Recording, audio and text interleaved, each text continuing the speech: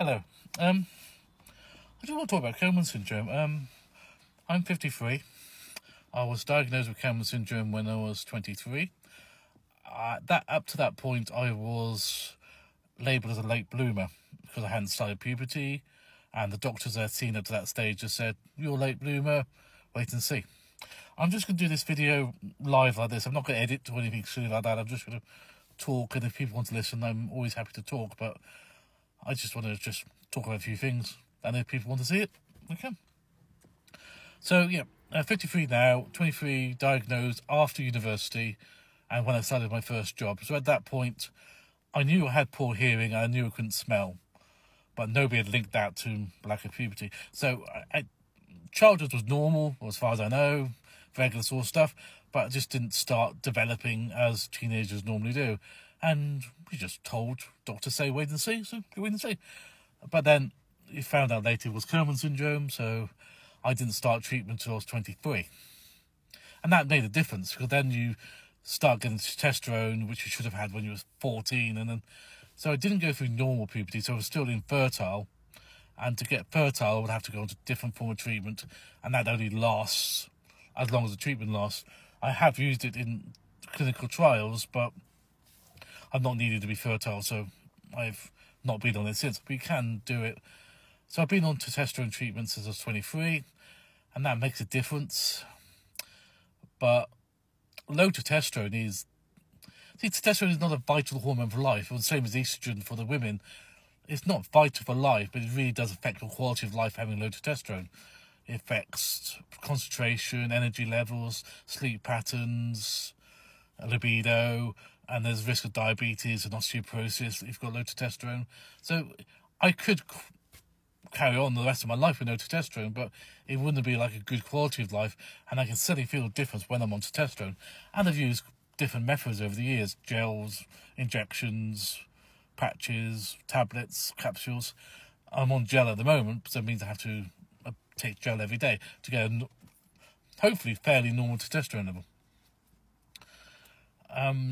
Diagnosed at 23. So I met my first fellow patient at 24, and he had set up a patient support group because he had never met anybody else with a condition. So he set up a very useful support group, and this was back in the early 1990s. And he set up a very good website, information book, patient meetings, which I attended. And he did a lot of work on his own, unfortunately, to set up this patient support group. And since then, I met him then, but I wasn't much help to him with the patient support group at that time, which I do regret now, but I could have been a lot more help to him. But since then, I have developed, I do like being a patient advocate, or being a part of a patient support group. So I like talking to fellow patients and meeting fellow patients when I can. And I like giving out information on the physical and medical aspects of the condition. I did a bit of endocrinology when I was at university, so I know the basics, and I talk to doctors, specialists in America, Europe, and here in the UK. So I've gained a bit of information on the basics of Kallmann syndrome, the genetics and all that. So I think I can give out information to patients and help them with their discussions with doctors, especially when newly diagnosed, to try and ask the right questions and what treatment's available, and to try and help with information. I don't know if joy is the right word, but well, I do. I enjoy being part of that. I enjoy helping other patients get diagnosed and talking to them about their condition and how they've experienced it and what other treatments they could be on, just to help with information. I think it's part of my treatment as well. One of my doctors used to call it a cathartic experience, being able to talk about your own condition to help others, and I think it does help, because it's not an easy condition to talk about puberty and fertility, and to admit somebody's infertile is very difficult for people to admit, especially for both males and females, and to be able to talk about you haven't gone through puberty normally. And there's physical and emotional sides of that which are difficult to go into on a video like this. I'm very happy, willing. I talk to fellow patients a lot about this side of it, the physical and emotional side of it. It's difficult to say on a video like this, but I'm happy to talk. But it does leave you certain aspects of living difficult if you haven't gone through normal puberty and normal adolescence, because it's not the same as being a late bloomer. because a late bloomer may start puberty late, but they will get normal puberty and normal fertility, and they will be normally developed. But Kallmann syndrome, you get stuck at a very early development stage, and you just don't go through normal puberty and adolescence, and that can lead to both physical and emotional, just get held back. So, as a teenager, I was fairly normal, I think. Normal intelligence. I wasn't super intelligent, but I was in good school and did reasonably well, but not as well as I could have done, but it was okay. But it wasn't until teenage years where I started falling back, because everybody started growing up and started doing teenage things, and I wasn't part of that group. I just didn't feel right. So I got invited to social events and then just made up excuses not to go. And eventually people stopped asking, which was fair enough, but you then just get held back in your own little space. And I think these days in the internet world, it's easier to get drawn into your own space and stay on the internet and don't get involved socially. But I was diagnosed just before the start of the internet world, and even then I was happy being on my own, basically. And so missing out on adolescence did affect me, and missing out on puberty and adolescence. So I didn't have a normal teenage and young adult years, which difficult to look back on now. But there's